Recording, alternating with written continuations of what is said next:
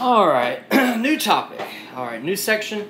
Now we're going to talk about accelerations. We've done velocity, like if we want to jump from the velocity of one point on a rigid body to the velocity of another point on the same rigid body, we can use two methods, either the relative velocity method or the instantaneous center of zero velocity method. You can use either of those methods to find the velocity, to find the angular velocity. But when we're talking about acceleration, we only have one method. There's no such thing as like an instantaneous center of zero acceleration. You cannot use the instantaneous center to find accelerations because that instantaneous center is moving. It's not a fixed center, so we can't find accelerations using that method, but we can use the relative acceleration method. So it's similar to relative velocity method. Remember the relative velocity method, VA equals VB plus VA slash B, in that relative term, the velocity of A with respect to B, the only thing that A can do, if B is my reference frame, is kind of move in a circular fashion around B, and so that relative term is due to rotation. It's due to the angular velocity omega AB, and it was omega cross R, and that R is A slash B. So what do you think about acceleration? We can use this equation, the relative acceleration equation. Acceleration of A equals acceleration of B plus acceleration of A slash B. All right, the acceleration of A with respect to B. And similarly, this is still due to the rotation. It's due to the angular information of rigid body AB. So what do you think this is? I'm going to immediately rewrite this as, I bet you guessed this, omega cross R A slash B. This is omega, and that's the angular acceleration of rigid body AB crossed with R A slash B. That's from B to A, but that's not it. You didn't think it'd be that easy, did you? It's not exactly like velocity. The acceleration is going to be a little bit more interesting. It's going to have one more term.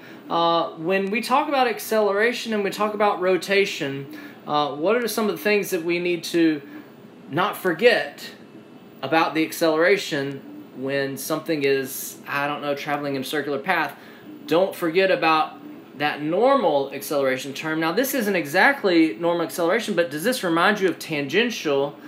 We also have another term, an extra term here, which is almost like the normal acceleration term. It is minus omega squared times R A slash B. All right, so that is going to be my equation that I'm going to write when I want to know, maybe I want to know the angular acceleration, maybe I want to jump from the acceleration of point B to the acceleration of point C, or point A, then I can use the relative acceleration term. So I'll say AA equals AB plus AA slash B, but immediately rewrite that relative term as alpha cross R minus omega squared times R. Now this is not a cross product right here. This is not omega squared crossed with R. That's omega squared times R. And also that omega, it's just the magnitude of the omega. It's not in the k direction. It's not positive or negative. I mean, it is positive or negative, but we're squaring it. And then we've got this minus sign outside of the square.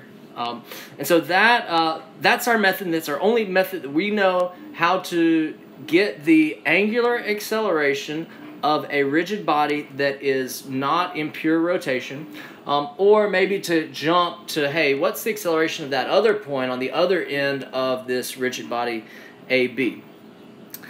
So this is omega of the rigid body right here. We might have to calculate this, so we might have to calculate this using the relative velocity method or instantaneous center of zero velocity method. We might have to do a whole problem before we get to our acceleration part of the problem. We might have to do a whole velocity problem just to get that omega AB right there. So some of these problems, especially the homework, you've got to do the velocity first. You've got to do the previous section in order to get that omega AB before you can even start with the acceleration part of the problem. All right? So that's our method. AA equals AB plus AA slash B. Immediately rewrite that as alpha cross R minus omega squared times R. All right, one thing that we might see is a wheel that is rolling without slipping. A wheel that is rolling without slipping.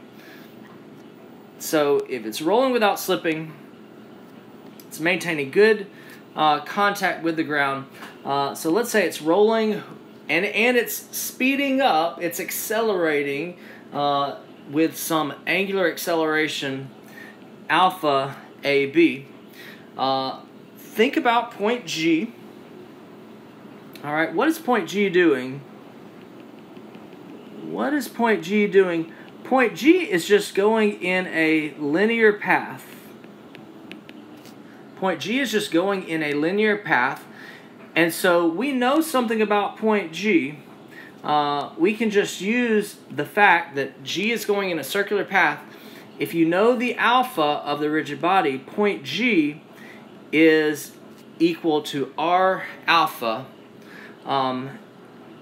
In this case, just in the direction, in just whatever direction that it is rolling. Okay, so we're going to take this as, okay, that is one thing that I do know about a wheel that's rolling without slipping. I know that the acceleration of its center of gravity is, along the path.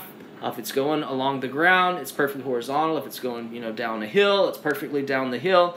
And it is R alpha.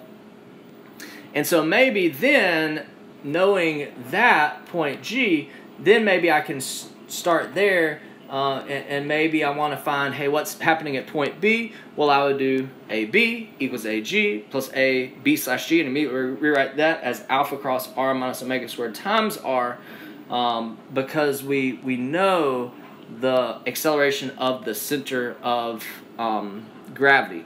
We do not know, we'll talk about this later, but we do not know the acceleration of that point right there. It is not zero. Yes, the velocity is zero, but the acceleration is not zero.